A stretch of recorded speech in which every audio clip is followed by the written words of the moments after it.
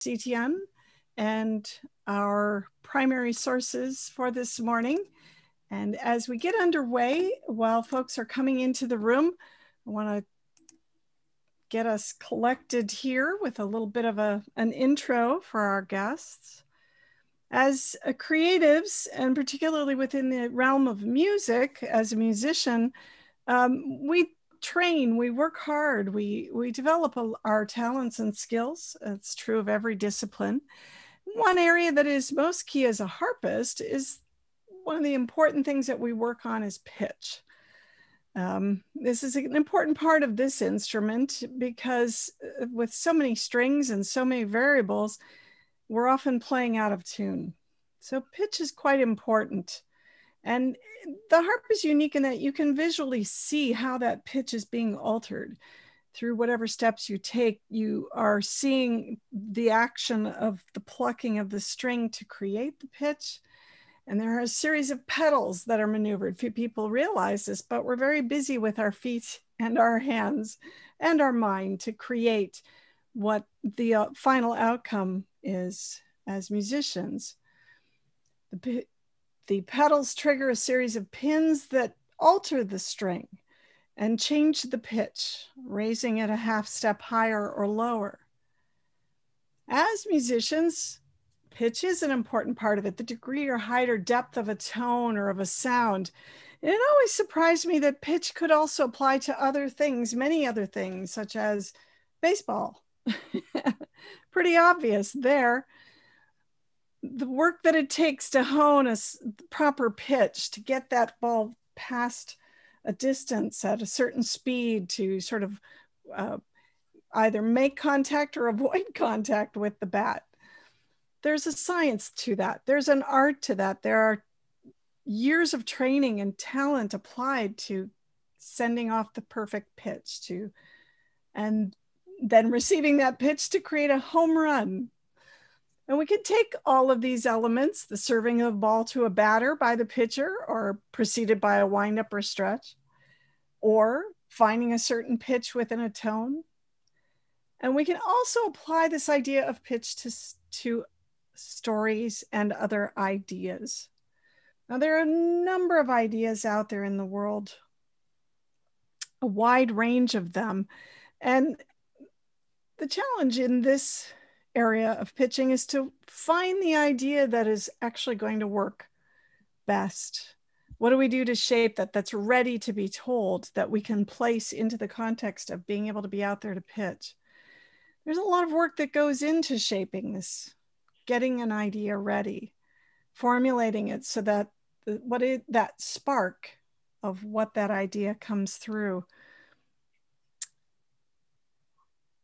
In the area of creative storytelling, it's often a high-pressured talk or a message intended to sell or win approval for something.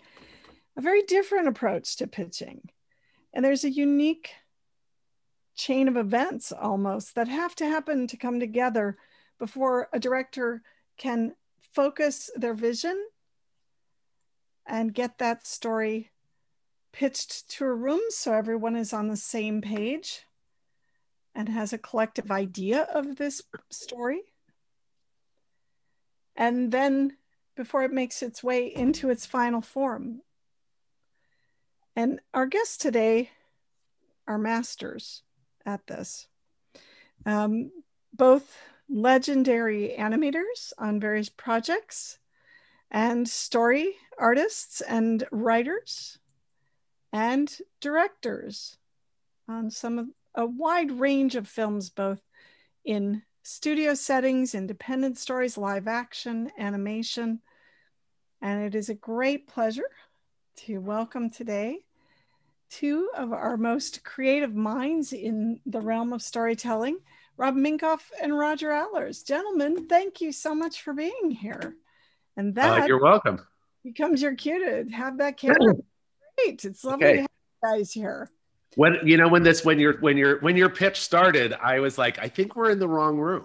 Like we're talking about playing the harp, and I was like, wow, I think this has got to be a music class. But I appreciated your circuitous route to getting to where we are. Thank you. Well, exactly, a little journey to get us to this conversation and open our minds to the wider realm of this world of storytelling and ideas, and getting them shaped into films and experiences and adventures that we know and love and treasure. I mean, you guys are behind certainly one of the all-time greats, The Lion King. And so much that was such a pivotal film to, in not only in animation, but in film history, Broadway history, really transformative in so many ways. But it still had to begin somewhere. It had to start somewhere, just a germ of an idea. Let's talk about this idea of ideas. Where do you as creatives kind of cultivate ideas for projects that you're doing?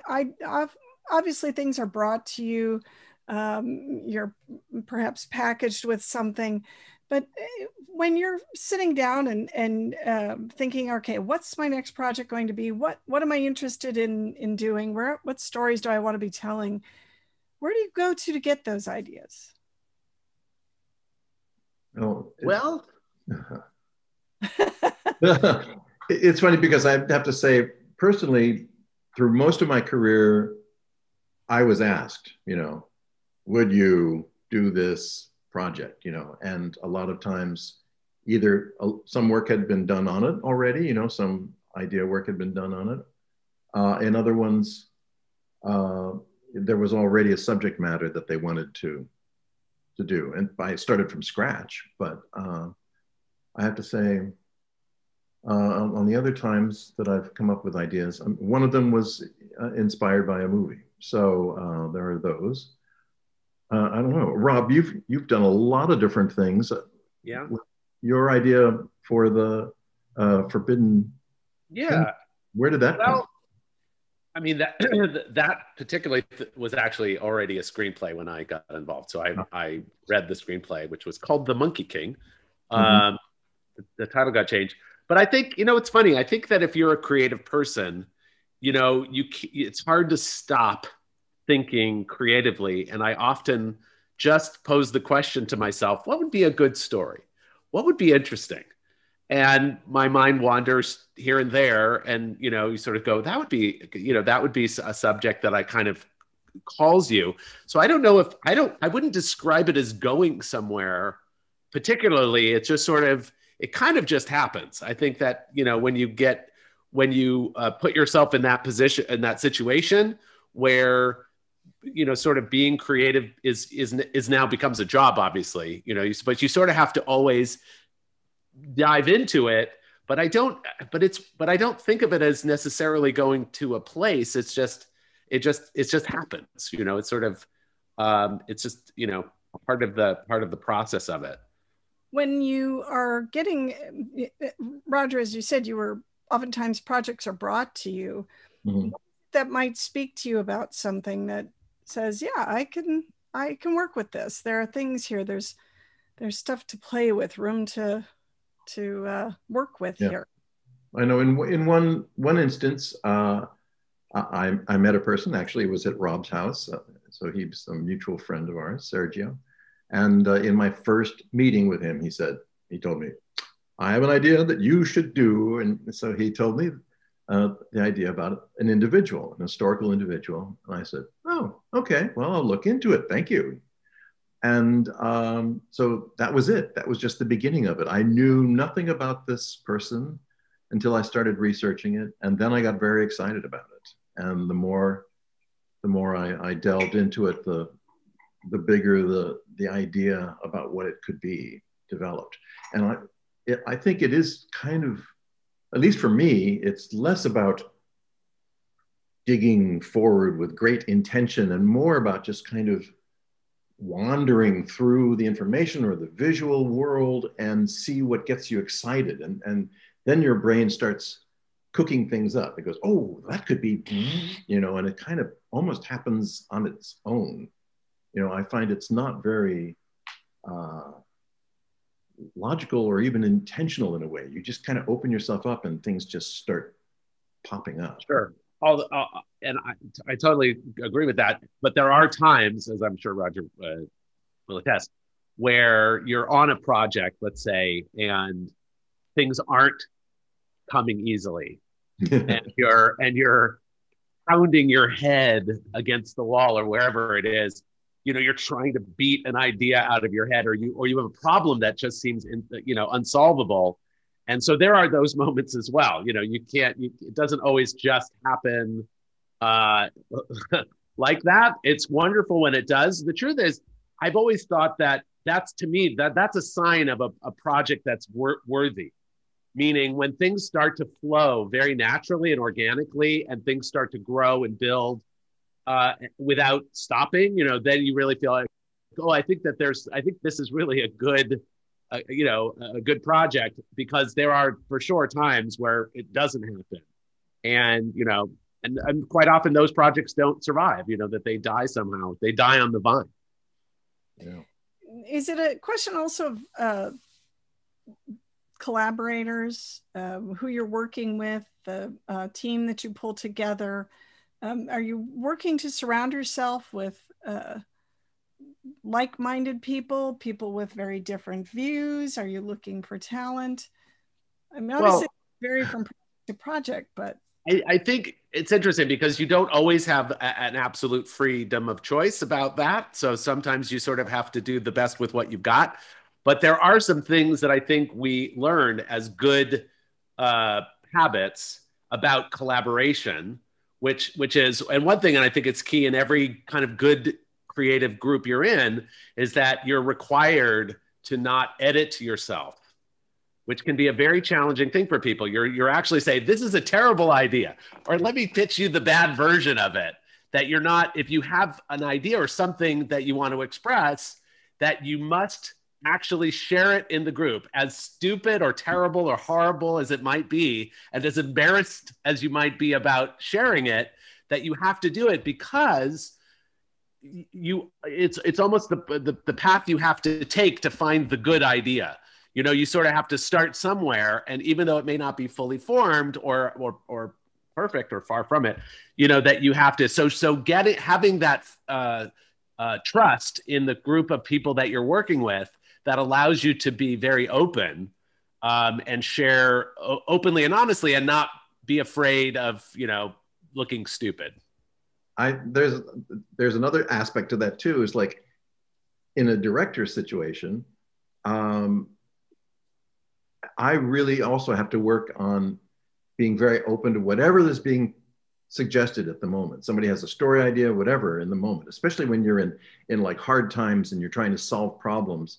Because for me, everything that I feel shows up on my face. You know what I mean? So like when you're in a group of people and you want to encourage creativity, it's very bad if they're presenting an idea and your face is going, which is something I have to work on.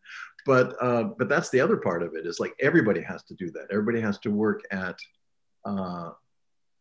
creatively and openly listening to the new ideas. Sure, but I've had experience with that. Something else as well. A bad idea can lead to a great idea. You know what I mean? Or it's. But I've had experience with that face, Roger.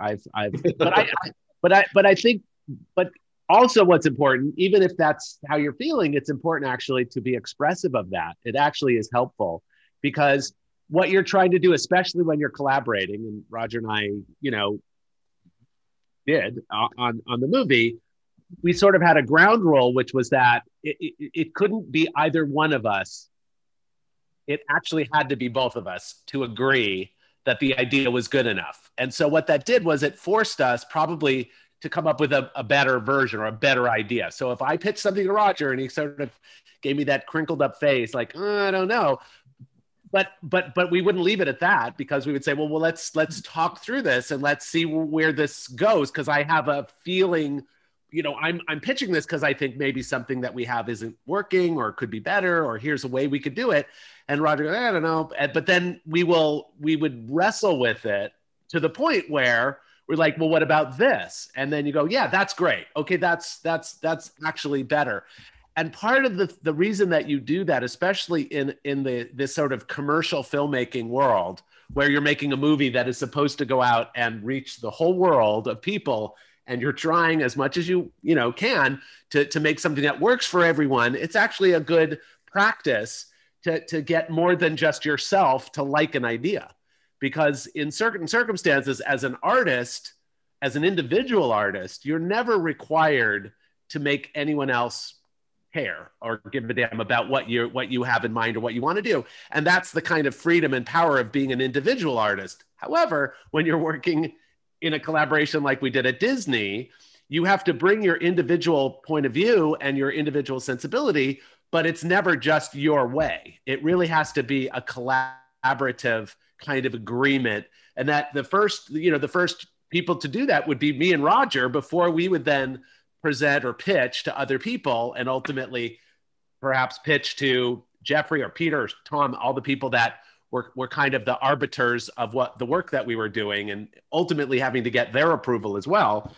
But it starts out with that need to collaborate, and it does deal with pitching, which is, I guess, where we started on this, which is, when you have an idea and when you express it, that's the term that we all use. You're pitching, and it's interesting because you brought up the baseball metaphor, and I hadn't really thought about that lately, but there's a lot of baseball terminology in Hollywood, right? Because you have a hit, right? It's a home run idea. It's a home run, and so it's not just pitching, but pitching becomes an enormously important part of it, because if you can express your idea well and effectively and entertainingly and amusingly, you're much more likely to get people to like it or to kind of agree with it, right? If you have a great joke and you don't do a good job of presenting it, people won't laugh, and they may say, well, that's not funny. And you go, no, it is funny. I know this is funny. And actually maybe the idea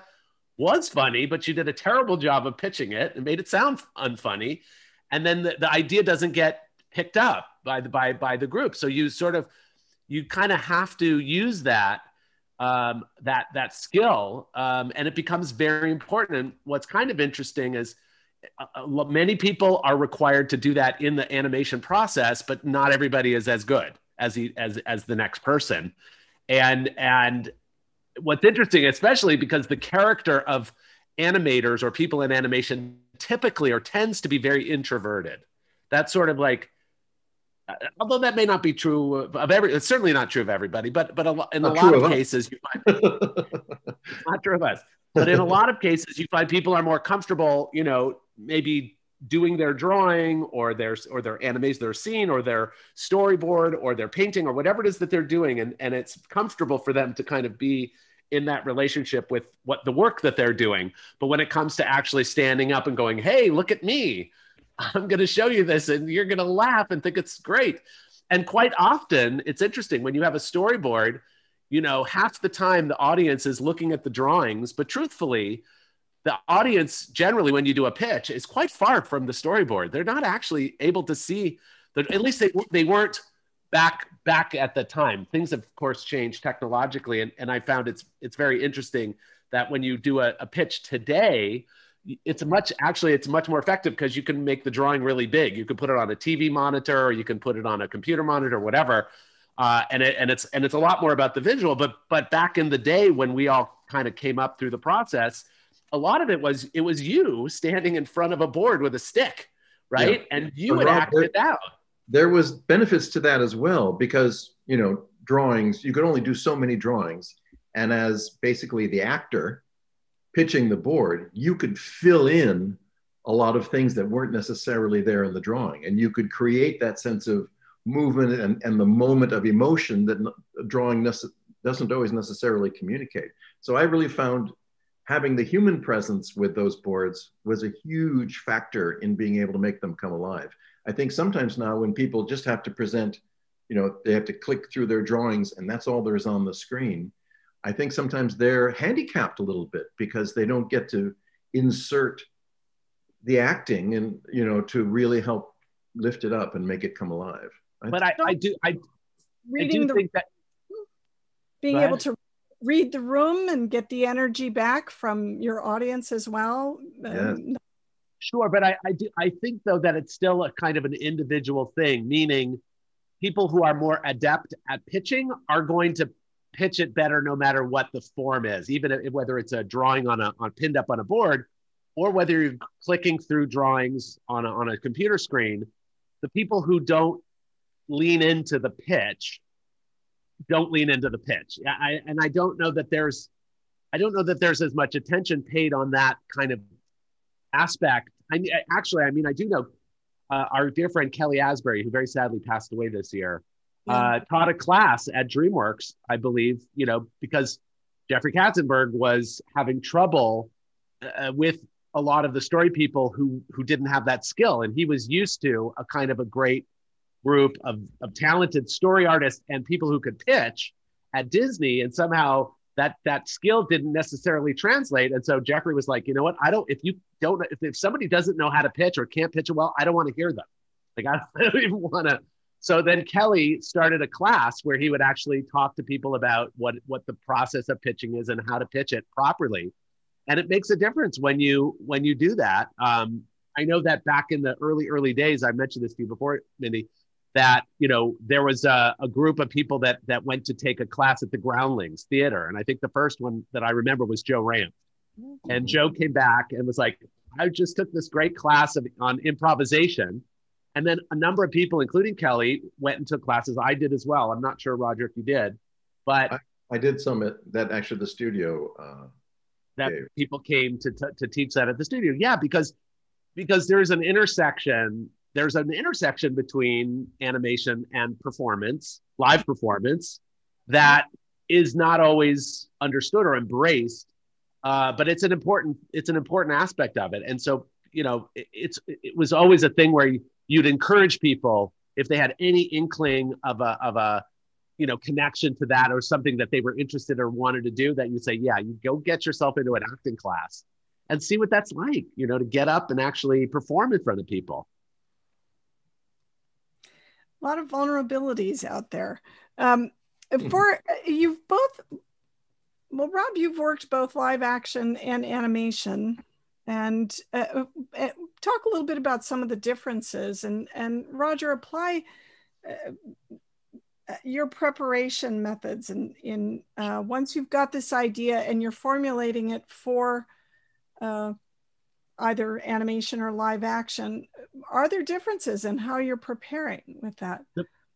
For me, the way I always explain the difference between animation and live action is live action is like being a conductor of an orchestra that's all playing simultaneously.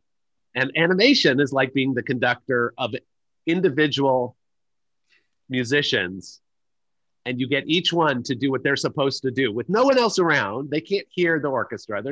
It's just you and the musician, and they're saying, what is this supposed to be? And how loud am I? What's the energy? And you're having to talk every single artist through it, so that somehow when you put all the pieces together, they all seem seamlessly blended together in perfect harmony and balance. So in live action, it's much more about, you get the cacophony of a lot of people coming together simultaneously, and then you have to kind of work with all of them as a group to kind of get it into kind of shape. Yeah, that's interesting, because you must be working with what they're contributing at the time and shaping it, in real time, more or less. And one of the talents I think that a good director has to have is be able to hold all kind of the performances and everything in their head, even if the performances haven't been made yet, so that they can interact with the person you're directing as if you're the other characters in the scene. It's really important to bring that with you, especially like our recording sessions. We would record the voice actors. More often than not, they would be recorded alone.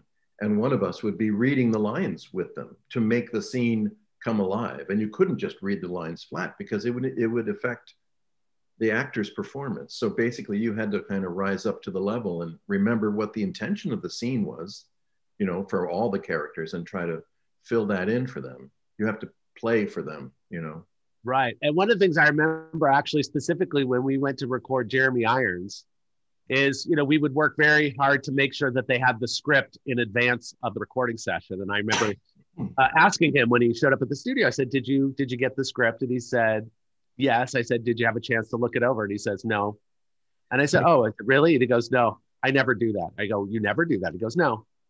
He said, you know what? Acting is like jazz music. He says, I can't tell you what I'm going to do before I'm in the middle of the thing, working with the other musician, right? Because I have to feed off of their energy and their performance. So I don't decide what I'm going to do as an actor in a vacuum. And it, you know, it makes a lot of sense. You go, okay, you're right. This is about, and then that's why in animation, we quite often try a lot of different things. You know, you sort of say, I need a different tempo, a different intention, a different energy. I need you to hit this word as opposed to that word. And you get 20 takes. And you know that what that means is, and usually a couple of the best ones kind of ring in your head. You're like, oh, that's a good one. That'll work. And then you know that in the editing room, when you're building the scene, you've got a lot of choices. You say, okay, let's find the best version of this line. And quite often, and this is something, again, you can do in animation and not necessarily in live action. If the actor delivers the first half of the line really, really well in one take and the second half of the line in another take, you go, let's put those together. Because what you're really trying to do is you're trying to get the best possible performance. And you don't quite know how you're going to do it, but you want to give yourself a lot of options. Roger, you talked a little bit about some of the differences coming to a project as a director, the differences between studio settings and an independent setting. What kind of variances, talk a little bit about those differences and what you need to do to charge up for one versus the other. Right.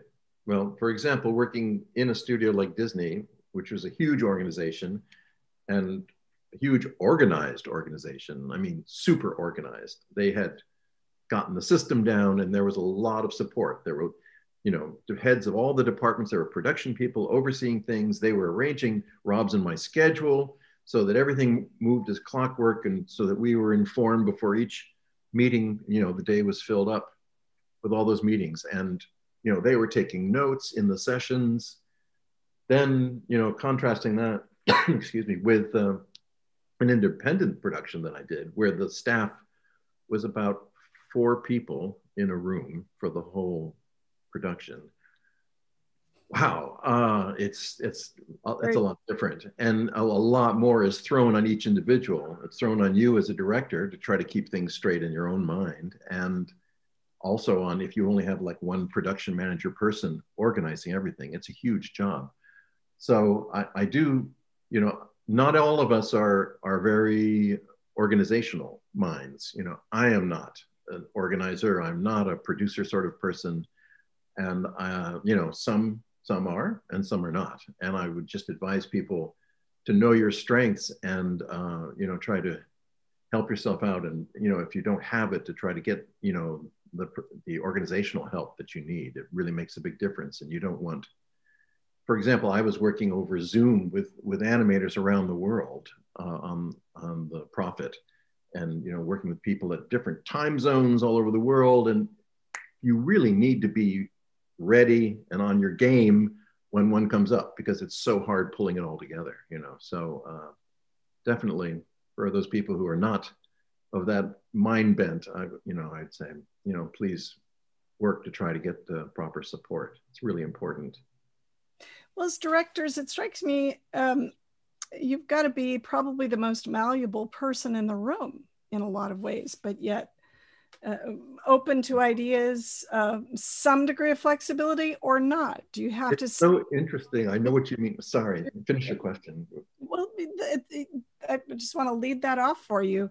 You have to keep your vision foremost in mind and communicate that, but yet at the same time, stay as open and flexible. It's a weird dichotomy. It is a dichotomy, and it's also one of the tricky parts, and this is always, I think, one of the hardest parts of the job, is when you're in a studio system or you have strong producers or heads of studio that have to be pleased and you have to listen to their notes.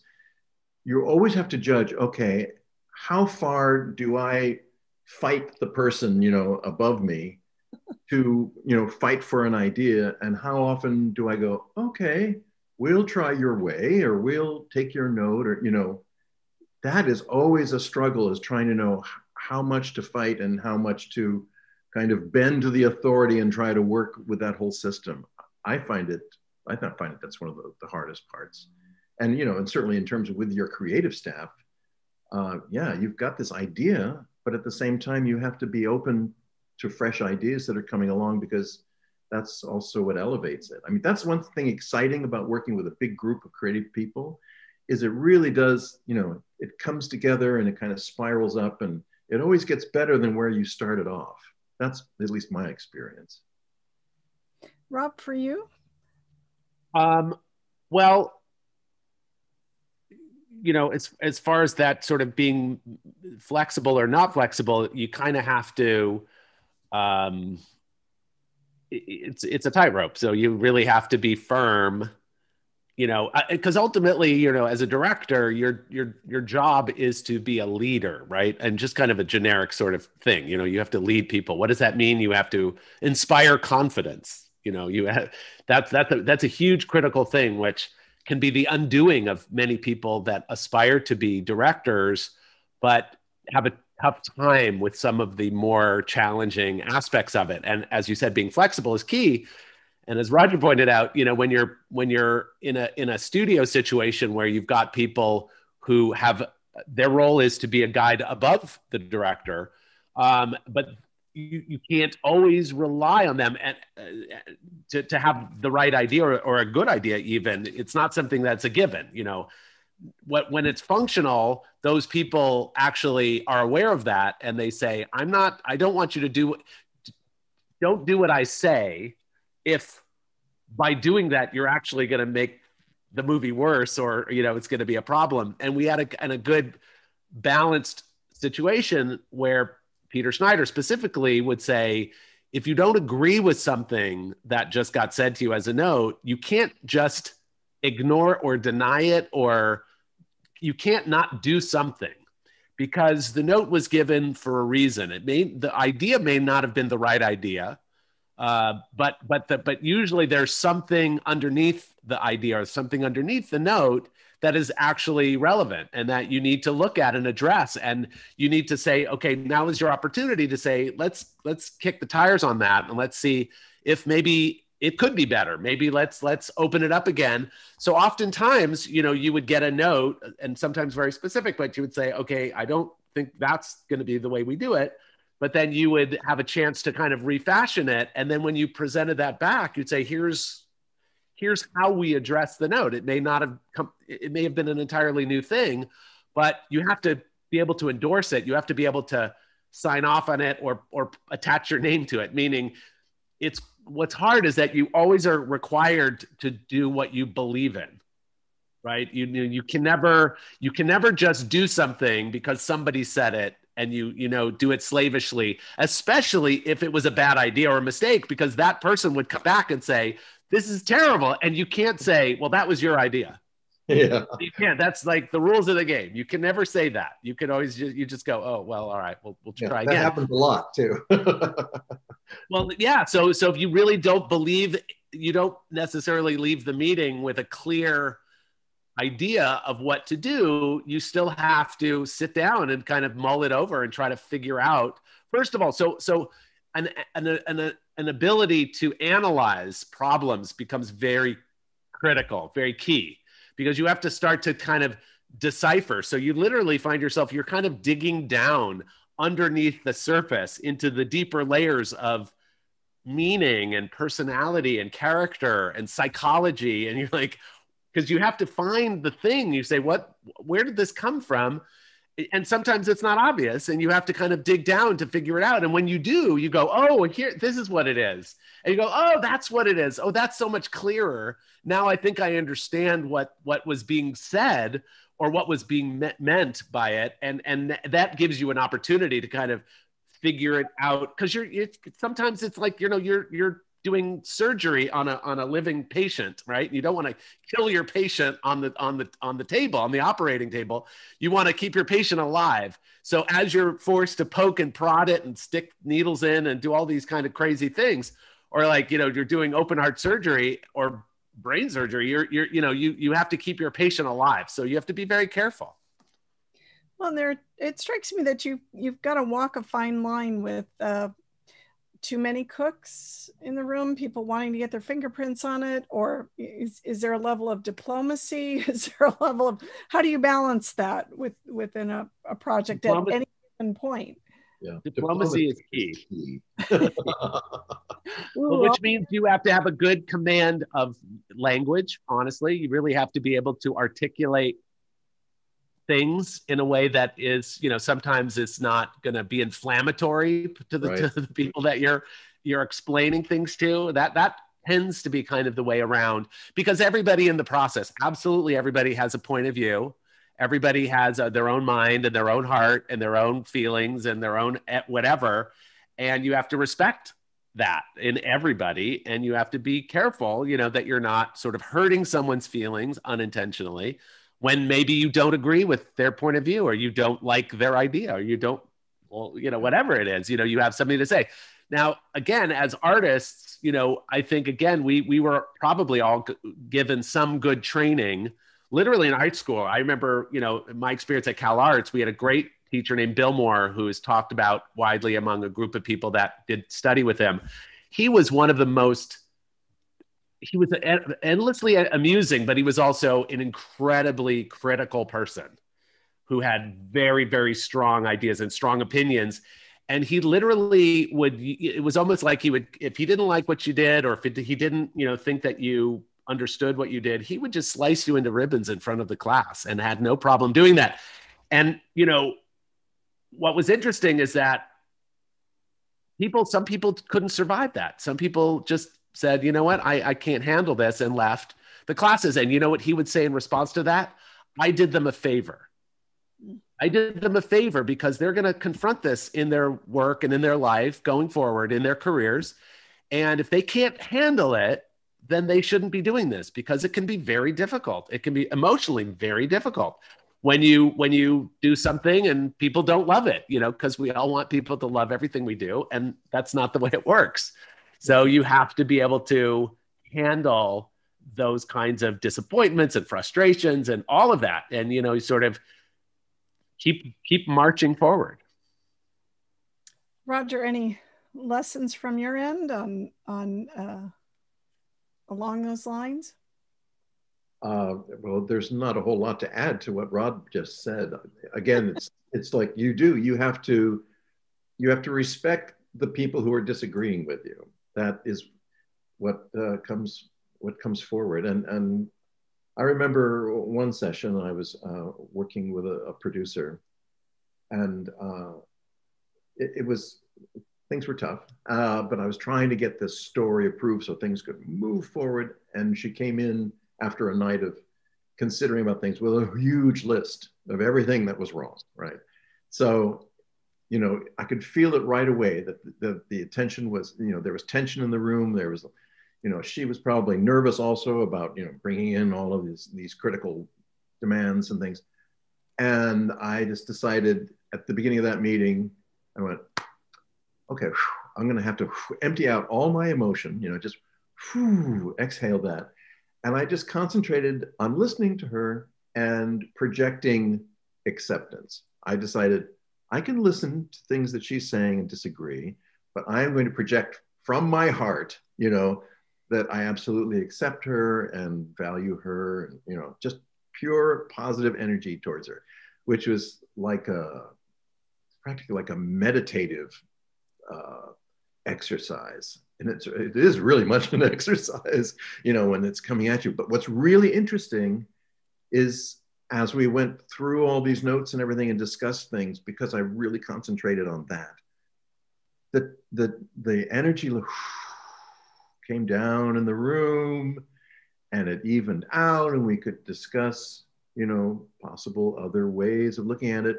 And then I remember we moved into another room where the whole story was up on big beat boards.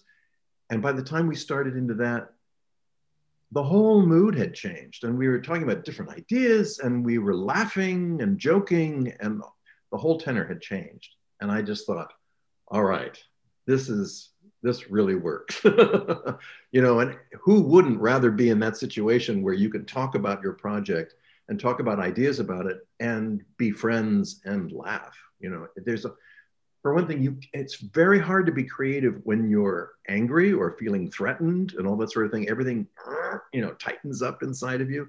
It is like the antithesis of being creative, you know. So that whole thing of trying to let go of everything is a really interesting. I mean, it's kind of like a life lesson anyway. Just doesn't have to be about making movies, you know. But I think, you know, kind of breathing it out and letting the other person be, and letting them know that they're okay, you know, that they're okay.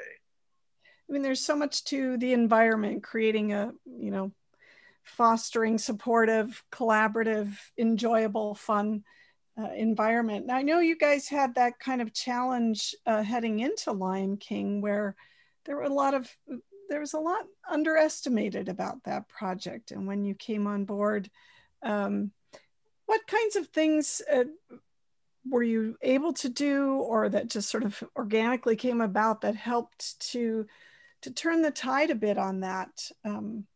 It was sort of the other project where everyone was focusing on what on Pocahontas and other projects underway. How did you keep that going? How did you keep? I mean, I think that what happened, and it wasn't by design, but what happened was because Lion King was very unconventional in terms of what had been done at Disney previously, and other projects, specifically Pocahontas, was kind of made in a fashion around a kind of a genre. You know, it was a princess movie in a sense, you know, sort of, and that had been done a number of times very successfully, and so the problem with that can be that you end up codifying what works, or what becomes kind of the formula for why that should or would work. And there wasn't a formula on Lion King. There wasn't, so nobody was an expert on it. Nobody actually knew what it should be. And it was on us. And it was a great opportunity, because we literally, and we would joke about this while we were doing it, we were like, we're going to try everything, including the kitchen sink. Like, there was no holds barred. It was like, whatever it could be a crazy thing, or it wouldn't make any sense for these two things to be together, but it didn't matter, because because nobody was telling us it had to be like that. So it is funny too, because the movie wound up, if you look at all like the musical numbers and everything, they're all so different one from the other. I mean, they could actually almost be from different movies. Yeah. You know, I Can't Wait to Be King is totally different, you know, than Be Prepared or Circle of Life. You know, they all had such different moods, and some of them we were actually even quoting other kinds of films, like Be Prepared. We were looking at Leni Riefenstahl, you know, with her Triumph of the Will Nazi films and things. You know, so which, by the way, they couldn't be more different. And talk about the creative process. So we had done a version of Be Prepared, and it was okay. It was okay, but it wasn't quite great. And we all felt that it wasn't quite great. And then we went to Jorn Klubin's cubicle, or wherever his desk went, and he had a board of drawings behind him. And I don't even know if we were in a meeting or what, but there was one little drawing that he had done, just one tiny little drawing of Scar with a little Hitler mustache. Yeah. And it was like, hey, that's an interesting, that's an interesting idea. That could be, yeah. And then we were like, Triumph of the Will, and Be Prepared. Well, that sounds like a good, because that's where you're trying to find, you're sort of oftentimes hybridizing things. You know, you're like, it's a little bit of this and a little bit of that, and you put it together and you get something new. And yet you want each thing to have its own unique kind of integrity or design concept. You know, it has to have a concept where you say, oh, that concept is strong enough to contain a song, because otherwise it can be very, you know, it doesn't have a personality or character, or it doesn't kind of entertain the audience enough. So it needs to have something. And so when it's not yet there, you sort of, you know it, you're like, oh, it's okay. It's not great. I don't know. It needs something. and you try to keep pushing the idea until you can until it, it becomes unique and has its own identity. Ever push an idea too far? Often. I'm sure. But that's we had an idea for Can You Feel the Love Tonight, which we all thought was, again, this was like, well, we want to be different. Like, we're not going to do it the same way as everybody else. And we're like, this love song, we're like, it's not really a love story. It's really this coming of age story. It's a story about Simba and his father more than it is about Simba and Nala. And we're like, maybe we should try something radically different, So we thought, let's have Timon and Pumbaa sing the song, which will be funny. And so we recorded Nathan. They weren't happy about the love affair. So they were singing a love song from two people who weren't happy about what was going on. Yeah, so there was an ironic, because we were looking forward to have a unique kind of thing. And so we recorded Nathan and Ernie singing the whole song. We did the whole storyboard to Nathan and Ernie. And then we brought it to Atlanta and showed Elton John, and he had a fit. He was like, "You ruined my song. I can't believe," he said, "the reason I did this movie is because I always wanted to write a classic Disney love song, and you've ruined it." And we're like, "Oh, God, he's right. He's right." So that was for sure a moment where we took it too far. He also offered a really good reason. He said, remember, this is the story about this whole, cycle of Simba's life and his time as a king. And he needs to have a mate, and they need to produce the next heir. And that it is important that he and Nala come together emotionally. He said, it's essential for your movie. And we went, "Yep, you're right." He was right. But here was the thing about when you try something, we may never have had the opening and the ending, which is Timon and Pumbaa, that came out of the idea that we just said, let's let them sing the whole song. But then we ended up saying, well, it kind of works that they introduce the song, and it works that they close the song from the story perspective. And so that was actually something that we gained from going too far or not. Again, that's the kind of case where you say, it may be a terrible idea, but you should try it, because you might learn something from it. Have any of these terrible ideas worked well? Turned out to be qualitative ideas? Well, I mean, I think, I think Lion King was a terrible idea. I think the whole movie was a terrible idea. The whole movie was a terrible idea. That worked out. So it's worth pursuing those once in a while, right? Yeah. To your point, Rob, about how the discovery of that is there, how much room do you leave open, or are you granted even in some instances for discovery? And well, like I said, if you're, being in a situation where there were fewer rules or fewer, kind of codified ideas helps, because then you have no alternative, but the truth is that, the thing about making a movie is that every movie is different. And the truth is, if you're caught copying another movie, the audience knows it and generally speaking doesn't like it. So movies in a sense are, I kind of like to think of them as like pop songs, right? So a pop song, for it to work, has all of the ingredients of a song. It's got a verse and a chorus, and it's got an intro and maybe a bridge, and it has these chord progressions, and all of them have been used before, but it has to do it somehow differently. It has to do it somehow uniquely and freshly, so that you go, oh, look at that. That's kind of it's a great new work, right? So you always have to find a way to be inventive and creative and do something that's fresh and new while working inside of a form that's very, very specific. We make movies that are 3 acts, for instance. They don't have to be, they just are. And, we've just grown accustomed to that structure, right? You have a setup in the first act, and then you have to turn into your second act, and you have to blow, and all these things are like, okay, you have to hit those moments for it to kind of function as a movie. But they have to do it in a way that doesn't feel repetitive or redundant or unoriginal. And you mentioned a bit, and for both of you to talk a little bit about the audience, the importance of the audience as you're working through a story, developing a film. Is always forefront in your mind? Are you writing to the audience, playing to the audience? Is it more about your creative vision? Talk about the role of like Hitchcock always talked about, you've got to work at you have to stay ahead of the audience. Talk a little bit as directors on the importance of the audience to the experience here. I think mostly what we did, certainly in our time working together at Disney and all of that, we were mainly pleasing ourselves.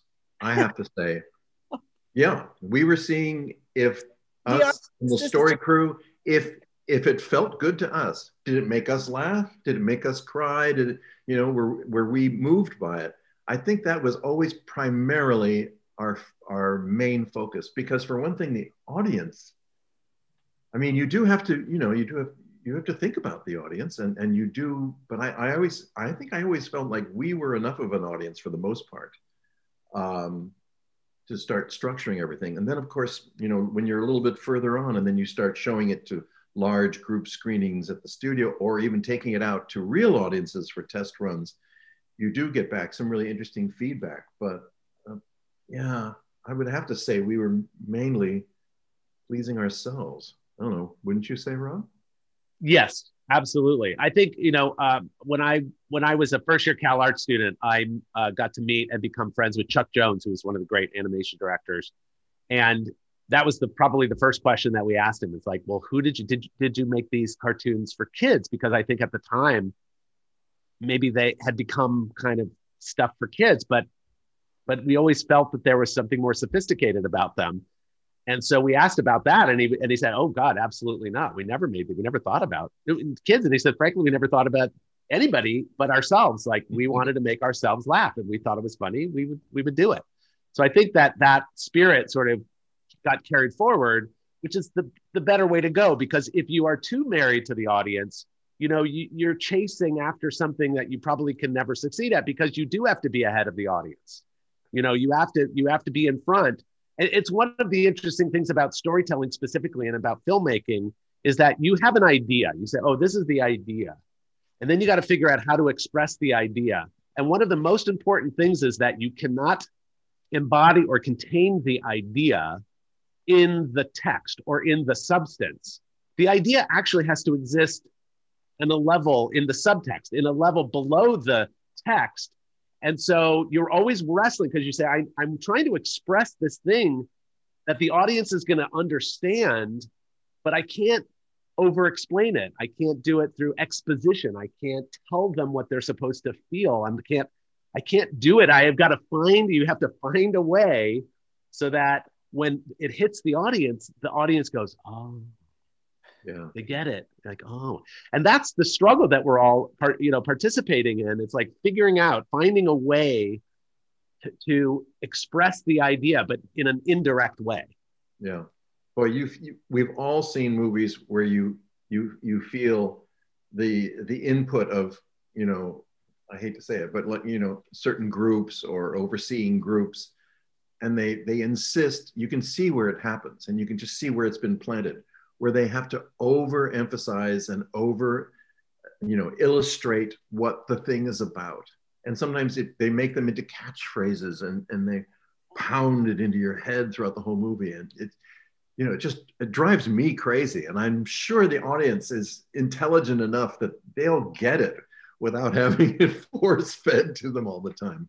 You know, the best writers, you know, create a world, create the characters, and you become involved in them, and you care about them, and you see what their struggles are, and you understand what it's about. You don't have to have the character come out and say, "You know what this is really about? It's all about the defamation of the individual," or whatever you want to make up. They pound it over again. It's like, no, let it be, let it breathe. I often hate preambles, you know, like introductions to the movies, where you have to have a written thing that gets you ready, or some narrator has to bring you up to speed. It's just like, who has a narrator in their life? You know, we get plunged into situations, and yet we figure out what's going on pretty quickly. I love things that just start, and you're in it, and you basically have to catch up through what's happening, and then you learn who's who. Well, and that's a great point. You know, getting a little too heavy-handed with the message or the lines. I'm always telling my students to go out and get your money back if that's the case, if it's too obvious, if the answer is too apparent right there. But what kinds of things, let's talk about some of those examples of what not to be doing in terms of storytelling. There's equally important things to learn there. You're not getting too heavy-handed. What would you not do for a character to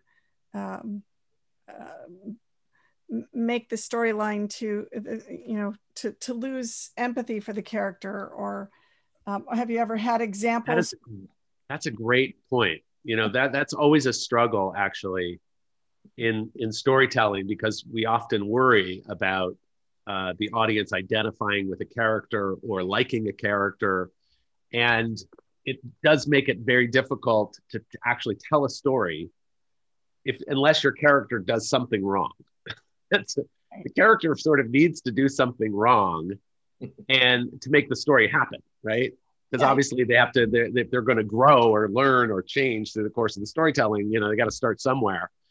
And it's a tightrope, and you can be guilty of doing either, right? You can either alienate the audience from your character, possibly, and that can have a negative effect, or you can protect your character by not allowing him to do something that would be an unlikable thing. The audience won't like him. But then you're robbing yourself and your audience of stories where the characters, where there might be actually something more challenging for the audience to kind of take on. But you look at Lion King as a good example. Simba as an undeveloped cub is doing all sorts of terrible, irresponsible things, but we still like him because we like his energy and his spirit and his confidence, and and he gives him an opportunity to learn a lesson, later in the movie. But there are other films where those kinds of things weren't done, and then in the service of trying to make your characters relatable or good, but then it can end up being very bland. Roger, any instances from your work? Let me think. While thinking on that. Yeah, well, it's interesting because right now I'm working on a musical for the stage, and one of the things I'm actually still working with, trying to work out, is that whole thing about a character. I like the idea that this character is making there's something essential in his nature which is kind of negative, gets him into a lot of trouble, but at the same time I want to celebrate it. Yeah. So I'm treading a really thin line, because you want, as Rob was saying, you want your character to grow in some way, and one of the messages I'm trying to say in this story is I don't want this thing that sort of makes him alive crushed out of him.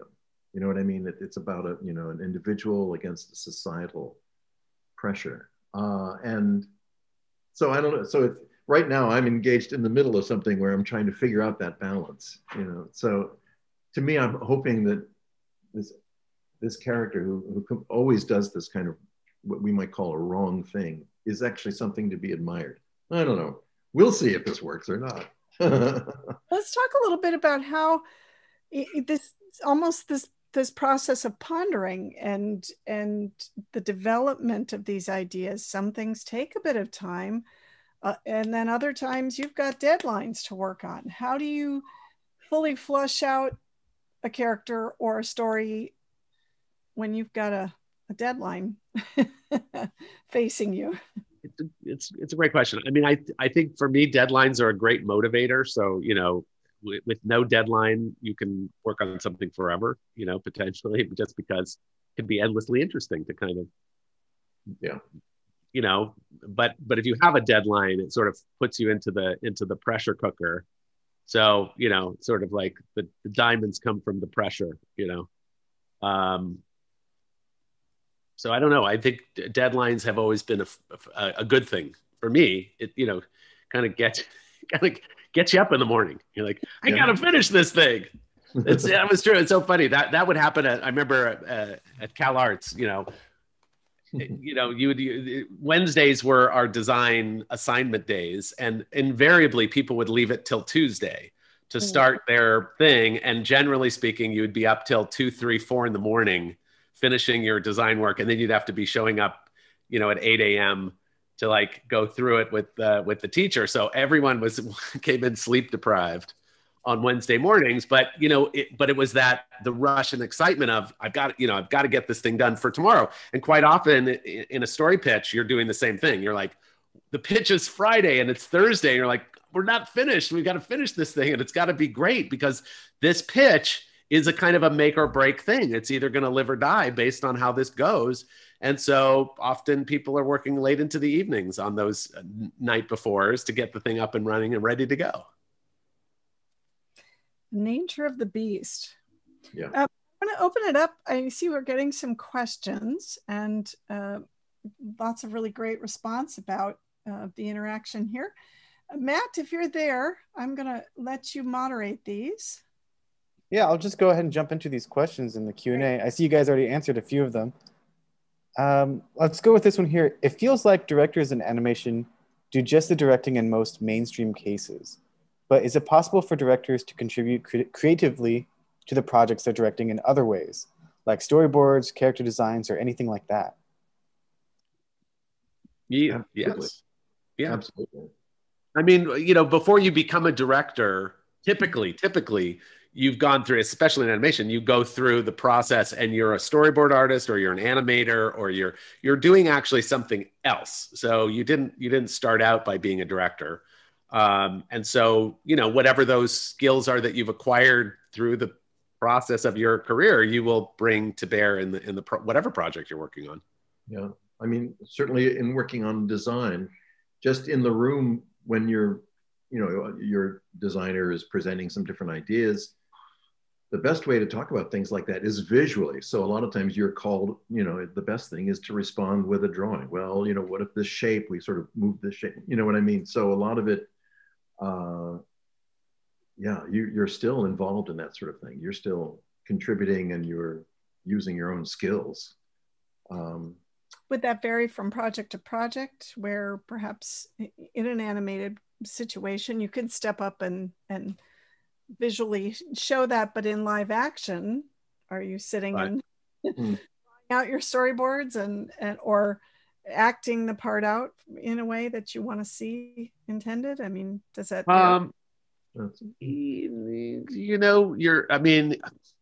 you use your skill set. You can use it in different ways, but I do recall very distinctly when working with Hugh Laurie on Stuart Little, he would always remark about the fact that I couldn't erase his eyebrows, even if I wanted to.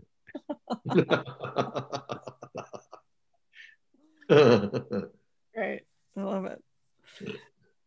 Matt, let's keep going with questions. Yeah, we have a question here that's asking, can each of you give some advice to a beginner who is aiming to become a director, but is confused between directing and production management?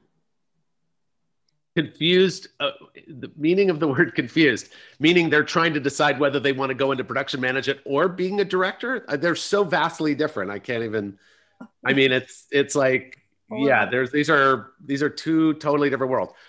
Production management is that it's management, meaning, it's about schedules, it's about quotas, it's a lot of number crunching, it's a lot of, so it's a left, I would say, relatively speaking, a much more left brain kind of a pursuit, whereas directing is not left brain, but it is much more right brained. So if you're going into production management, I would think that your right brain is not necessarily the thing that you're doing a lot of in your life. That I would think that would be the natural thing. If you find yourself creating and interested in ideas and exploring the world and all that, then directing would make better sense. Yeah. Makes sense. Good answer. Let's keep going, Matt. Oh. Yeah. Here we go. So this next question is coming from a little lad. I hope I pronounced their name right. Tony Bancroft. He says, "Hi guys, I enjoyed working with both of you on The Lion King, but you guys are very different from one another. What was the process of you two being put together for this film? Was there a learning curve for your partnership?" It's funny because we had not really worked together on anything before. I think I was storyboarding on Little Mermaid while Rob was doing some animation for a while, but that didn't really bring us together. We knew each other, but we hadn't worked together. So we were thrown together and boom, all of a sudden, okay, the clock's ticking, go. So you know, it's interesting. We actually relationship. Who thought that up though?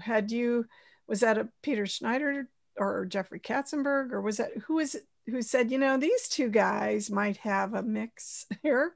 I think Don Hahn might have been instrumental. Go ahead, Rob. No. Yeah, it's a great question. I mean, it's sort of in our life tracks or our career tracks, I was sort of moving towards directing, right, as a separate thing. So I'd started in the animation department as an animator. Early on, Peter Schneider asked me specifically, like, what are your career goals? Like, what do you want to do? And I said, I want to direct. And he was like, that's very important that you told me that, because now I can help you with that. And it took a very long time to go from that first conversation to directing them for, you know, the Roger Rabbit shorts that were done after the feature, which Don Hahn produced. But I'd worked in development before that. I'd been a writer. I'd pitched some projects and sold some original ideas, and then, you know, got the chance to write a number of screenplays. But my track was as a director. So that was kind of a thing. And I don't know exactly how Roger went from being a story artist to directing. I don't know. I wasn't in that conversation, but I think that I was sort of in a track, which made me a viable or a likely candidate when there was an opening. That's what I think it was. I don't think it was by design. Was that the case, Roger? Well, no, I had, when I started Disney, I was always working as a story artist. And on Beauty and the Beast, I was head of story and working a lot with Howard Ashman and Alan Menken, and being very instrumental. And a lot of people were starting to say to me, oh, you know, you should direct. And I always thought, oh my God, you direct and then you've lost, you know, your private life, you know, your time goes, and, you know, I had a family, but, you know, like a little devil in your ear, and the more people who kept saying, you should direct. So then I started, well, it would be interesting, you know? So I remember commenting to Peter Schneider one day, well, I'm sort of interested in directing, you know? And he said, oh, okay, well, I'll chew on that idea. And then Lion King, which first was being directed by another person who I had worked with earlier, they wanted to team him up with someone. So they asked me. And I was already focused on developing another project. And I was going, no, I don't want to do that. I want to, you know, and Jeffrey Katzenberg said, basically, do it. So I went on there, and then worked with the other director for a while. Then he was taken off, and then they brought Rob on. So all of it was, I mean, it was intentional for me to direct, but it was just wanting to try it out. But when Roger and I started, we had a very, you know, functional conversation early on about how we were planning to work together, because there were different ways that it had been done before. So, you know, we could sort of reference John Musker and Ron Clements as a team of directors that had worked previously, and other people. And it wasn't a one size fits all thing. And we was sort of left to us, and we said, well, let's do it this way. So we decided that through the story process, we would be partners, right? That we would both get to agree on each sequence, every sequence. Yeah. After that, they were done through story and they went into production, we decided we were going to be independent as directors on sequences, and that we would get the final say on the sequences we were directing. However, the other person would be a gadfly in the editing room and could always and should always give advice or criticism or suggestions through the process. And that's kind of how we did it. So the story process, we sort of were shoulder to shoulder. And then in the sequence directing, we kind of worked more independently. And that was, for us, it was functional. You know, for us, it worked. And, you know, and sometimes we had our disagreements, you know, but you know, we figured out a way to get through them. Yeah, I think one of the things was But basically, I think we were really fortunate that our tastes were very similar. Definitely our personalities are very different, but I think our tastes are very similar. And I think that was the really lucky thing about our partnership. We had similar sense of humor. We enjoyed music in the same way. So I think in that way, it made a lot of the decision making so much easier. Yes, of course, we disagreed at times. And when you'd see the other scene, you go, well, I wouldn't have done it like that, or it would be better like that. But I think for the most part, we respected each other's domains in terms of the animation, but we always came together, as Rob said, in story and also in the look of the film. So art direction wise, that also we did it as a duo. So that kept story and the look of the film was unified. So I think were there was there a little kind of growing time of growth where you had to figure out each other's strengths, weaknesses? I think both of us at that point in our careers had done enough. You know what I mean? Like we had our own personalities were sort of developed, right? And our careers had developed. And so both of us had done enough work previously that we were kind of coming into it more as journeymen than as novices, even though neither of us had directed before, but we were, we were just like, this is, we're just coming at it and trying to do the best we can. Part of the thing is that, we were the Lion King came in a series of successes, right? There was The Little Mermaid, obviously was a massive kind of watershed for the studio.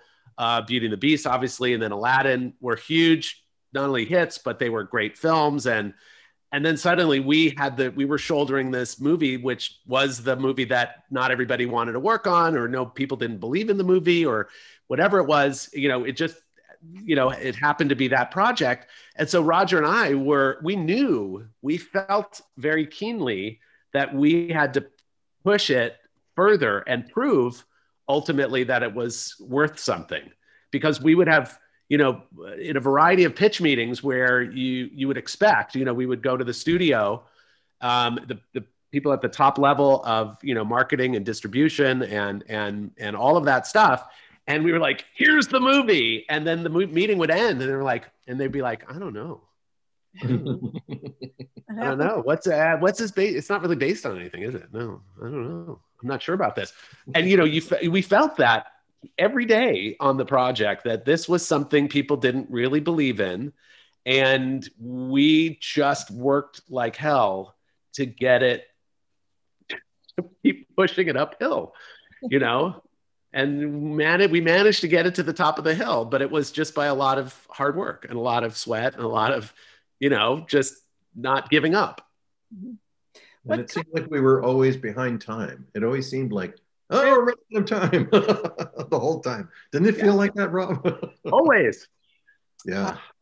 What kinds of lessons have you taken from that? I mean, what an incredible entr'acte, your first foray out into directing. What lessons have you taken from that and applied to the various projects you've done since? What lessons? Well, for one thing, you just never know where something's going to end up. You can't know the future of things. The film I worked on right after that, developing it, an original idea, I worked on for 4 years, and then it got shelved. So that was like the exact reverse of what the Lion King path was. So I guess you just have to be not attached to the outcome in a way, and that's kind of the creative process anyway, is you work on things, you give your heart to it, you throw your energy into it, you try to enjoy it, but you can't be too attached to the outcome, because there is no way of knowing. There is no way of knowing. And that, it seems like a contradiction to be able to devote yourself so much to something and then try to remain unattached to the outcome. But there is some sort of balance there. And that's, I guess, the thing that I've learned over time is, trying to maintain that sense of let it be what it will, you know. And but you know, certainly from our experience on Lion King, meeting people all over the world and how their response to it is so huge. And that is like, I mean, it's a very moving thing. It's a very touching thing for people, you know, for me, I'm sure for Rob, you know, when you see people and it meant so much to them, and that it went so far. I mean, and it's also, you know, it's not just us, it's everybody who worked on the film. Certainly, you know, Tony, who snuck his little question in there. Hello, Tony. You know, all these people who contributed to it, you know, it's really wonderful that they get to know that, you know, what they can do can have that sort of effect all over. And it's a nice thing to have done and leave behind too. Mm-hmm. Yeah, it's quite a turning point. Rob, for you, what kinds of things have you applied from your experiences on Lion King to future projects beyond that? I don't have. I'm usually not at a loss for words, but I don't really have a specific thing.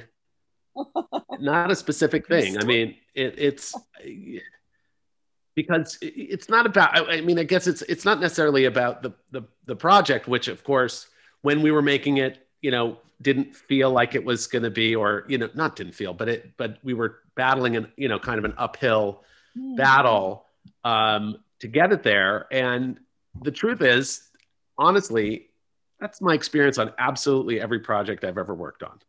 It's always an uphill battle.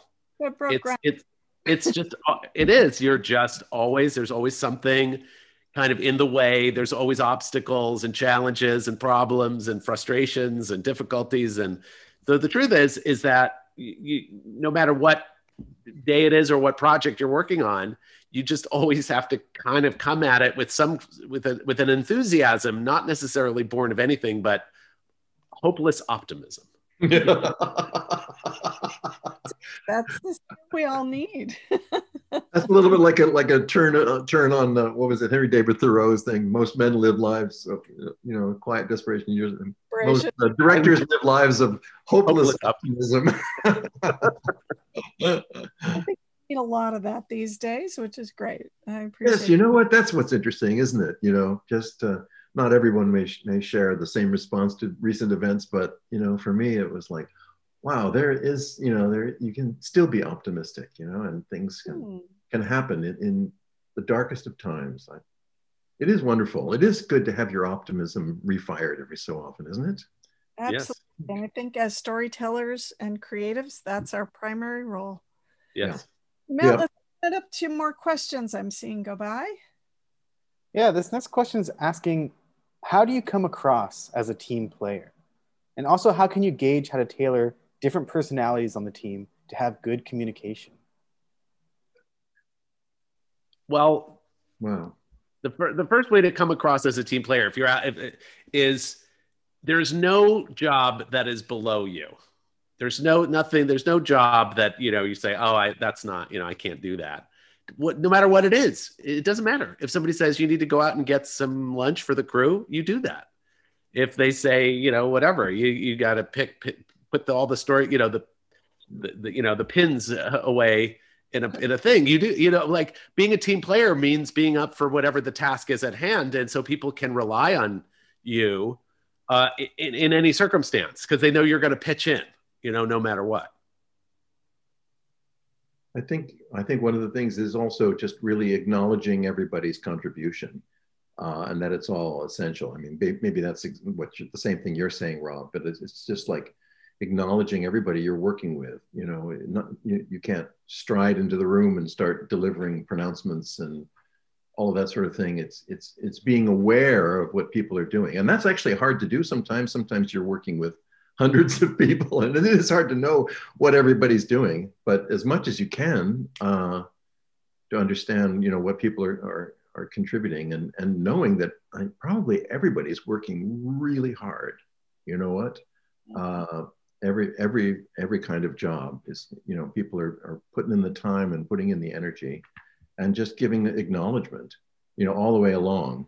I think people can feel sometimes like they're unseen worker, you know. The person who's in the meeting taking the notes can be very invisible because they're not the ones speaking, but you know, it's just good to remember everybody. We had a great experience at Disney, you know, back in the early days of doing a retreat, a creative retreat, and they brought Pat Riley, who was coaching the Lakers at the time, and he talked about Magic Johnson and said Magic Johnson is the epitome of a team player because he's the most talented, but he's also the most generous player out there. He says he's always looking out for his teammates. He's always shoveling the ball to a teammate rather than taking all the shots himself. And that's, you know, that's what made him a great team player.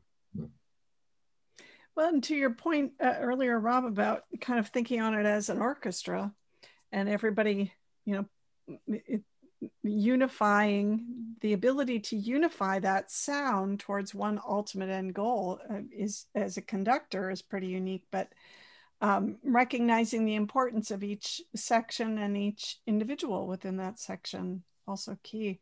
How do you, when you've got a giant ship of several hundred people, how do you keep that energy and focus and momentum going as a director? That is important. Certainly producer has a hand on that as well, but as a director, how do you keep your team on board and following your vision? For me, I mean, the most important thing is laughter. You know, that if the crew is laughing, then, you know, they're a happier crew, because it's always tough. It's always challenging. It's always difficult. You're battling a deadline. There's too much work. There's not enough time, and it's tough. But if everybody is sort of enjoying the camaraderie of the experience, then, you know, then people's moods are better than when they get dark, which they can if they feel that there's too much oppression, you know, which there easily can be. And it does happen quite often where the environment becomes oppressive, and you're still expected to show up and do your job and deliver great results. But if the environment is oppressive, it can be a real torture. Yeah, I think, you know, Don Hahn is a master producer in his understanding of keeping spirits up. And he would always find excuses for a little celebration. It's, what's the German drinking festival? Oktoberfest. Oktoberfest. Hey, and so he set up an Oktoberfest in the pod around his office, and everyone would come in for a beer and sausage or something. You know, any excuse, and it really helped. It really helps, and it keeps people light, and you know, yes. It starts feeling not just like a factory where you're punching in and you're cranking away, but you know, people need that kind of blow up steam. And I remember one of the things I loved about Disney, especially in the smaller days when I started there, when it was a smaller place, where at break times, people going out with their little mechanical cars and zooming them around in the parking lots, and Halloweens where people came in costume. I just, for one thing, animators are such a creative bunch. It's really fun when they're able to do fun, you know, silly stuff, you know, and exercise that and play pranks on each other. Yeah. That's the sort of thing I've always felt.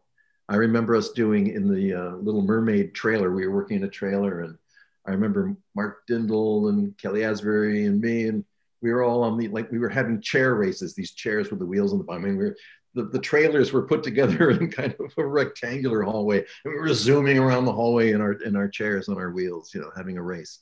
You have to do that to kind of blow off steam sometimes. And keep the creativity moving. Do you do anything to do that? In fact, you talked about research trips and travel for inspiration. What do you do to keep your artists and yourselves inspired? Yeah, that's tricky, because a lot of times there isn't time to do much in the way of trips and things like that, you know, with deadlines and all. I mean, you sort of, to some extent, you really hope and expect that the artists to do it for themselves, that they've learned that that's an important part of the job, which is to kind of recharge your battery, right? So you can't all just be feeding into the machine. You've got to feed yourself. And so anybody that, you know, whether they paint or whether they go out and do life drawing, but just for themselves. You know, they're just doing it because they enjoy it, or go see a movie, or go to the museum, or whatever it is. You know, go have a hike in nature. And that most everyone, again, who have like longevity in the business, they know how to kind of keep themselves, you know, fed, so you can sort of get through. They nourish themselves so that you can kind of get through sometimes the meager winter of starvation, you know. I mean, it's a little bit like now with the whole COVID thing and being also restricted, you know, where are movies? Where are museums? Where, you know what I mean? Even just gathering with people. I mean, everyone has to really start getting creative and just trying to find ways to keep yourself sane and inspired. I mean, for me, I think, thank God, you know, that nature hasn't been off limits. You know, for me, I think that being outside and seeing nature is one of the most healing and inspiring things, definitely. So that helps serve as a balance for your work. Rob, what do you do to keep yourself inspired and nourished in those off times? What? All right. Play the ukulele. That's all it is. Very simple. Are you going to take requests? But and the balance of that, I think, is important as creatives, having a something that takes you, purposefully makes you step away from the canvas a little bit too much. I talk quite a bit about being too close to the canvas, finding a way to find some balance, stepping away, and then reapproaching. As you move from project to project, based on the story, based on the circumstances and the teams, I mean, that's got to change from project to project. When you start, when you're beginning something, any rituals, processes, manners, methods that you like to approach? Rituals. I mean, do you sit down as with the sacred pig and that sort of thing? I don't really go in for those so much. Are you breaking down the story into, you know, is it story first? Is it then you're going out and casting? I mean, talk about how you would get underway with something. Well, I mean, you know, if you're self-generating a project, obviously, there comes a point, unless you're gonna write it yourself, which, you know, I've done and I know Roger does. There is a point where you say, I want a partner, right? I want to find somebody who I'm going to work on this with. And, you know, in the case of one thing I'm currently working on, you know, there've been a number of different writers kind of involved in the project to get a script, because ultimately this is all very much based on having a script, you know, getting the script in the right place, right? Being ready, having the project starts out as a good idea. There's some development, maybe there's a draft. If things are, you know, not working, or you need more development, more refinement, but it's really, you know, you're getting the project doesn't really take on a life until there's a screenplay, especially for films. But I think that's true of pretty much everything. So that's the most critical piece. And then once you develop the project to a certain point, obviously then it can continue on its life. But again, it depends if this is purely independent. You know, then at some point you're going to find yourself pitching it, right? If you get the project started and you say, okay, I'm ready. Now I got to go in and start to pitch it and find hopefully partners who are interested in this material to then, you know, have it move to the next square. So it can be a very long road. And are you keeping multiple projects going? Yeah, you know, it's sort of, you have to. I mean, it's very important. You know, you wouldn't really, I mean, so you know, I'm in production on something now. And, you know, despite that, I've, you know, got at least 2 other things that are sort of on a track kind of moving forward. So it's keeping those various pots boiling at different times and temperatures. I mean, talk a little bit about the juggling act that involves. I had always been told you're only as good as your next project and what you can bring down the line as well. So how do you keep your focus on the project at hand, but then what's next? Can you take a break? Do you take a break?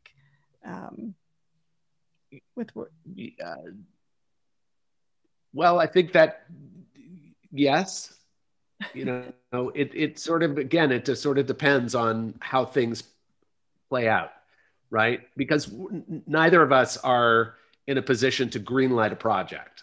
If we were, that would change the dynamic entirely, because you'd say, well, I'm just going to say yes, that we're going to do this. Mm-hmm. Now, if you're not in that position, you've ultimately got to find partners who are and get to that square. And there have been projects that I've worked years on that have not managed to get off the ground, while others have. So you sort of, and you don't know, it's like, well, I'm going to focus on this because I believe in it and I want it to work. And sometimes those projects that haven't gone off the ground finally do, shockingly. You're like, years later, you're like, that's the one that seems to be going. And, it's because you never sort of give up hope about it. But that's a big piece of it, is to not to kind of work in a circumstance where you don't have ultimate control. You sort of like, so you put yourself out there and you're in the middle of the stream and you're, hoping for the best, but you kind of have to take an attitude that things happen in their own time, or things happen when they're meant to happen, whatever that means. You sort of, it's not meant to be, or it's, the thing, the time has come for something. And what are how do the planets align? We often use that description for things. The planets seem to have aligned for this. And, it's sort of, it's a big piece of how do you work and sort of survive inside this complete mystery called Hollywood. It's that perpetual optimism that you've got to maintain to keep you going, I guess. Matt, I'm seeing a few more questions go by. Let's jump into those. Yeah, this next question is asking, how much other experience does a person need from animation, like modeling or character animation, storyboarding, etc., before deciding that directing is going to be their thing? Well, it's interesting, because when I was a CalArts student, they focused the program, and I'm not sure that this was entirely intentional, but they really focused the program on filmmaking. And so the culmination of everyone's work was to learn everything that you had to learn to work in an animation studio. You had to learn character design and layout and animation and, editing and writing and, music editing. Basically, you were a one-man band. You had to do everything. And ultimately you made a film at the end of the year, which meant that you were really being a director. So I don't think they designed it this way, but they actually promoted, they were really director focused. And a lot of people have come out of CalArts and become directors because in your earliest experience, your job was to make a movie, make a film, tell a story, and it's yours. You have to come up with the idea. You have to write it. You have to storyboard it yourself. You have to design the characters. You have to animate it yourself. You have to cut it yourself. You have to do all the music yourself, do everything yourself. And then you end up with this thing. And then you're judged based on the quality of the storytelling. You're not judged necessarily based on the quality of the animation. Like the thing that really came forward was, oh, this is a great film. It was a great film. You wouldn't necessarily say it's a great piece of animation, although that did happen. But I think, for filmmakers, you got to make a film. So if you're starting, it doesn't matter if you're a student, if you're anywhere, it's easier today than it's ever been before in the history of everything to actually make a movie yourself. It's less expensive. You can do everything yourself. It's all available with software that's off the shelf. It's, all these things. So the truth is that making a film is the only way you're going to become a director. You got to make a film and people have to see the film and go, wow, that's a good film. Matt, keep going, because I see we've got a number of questions here for them. Yeah, the next question here is a pitch Bible a good way to pitch an idea?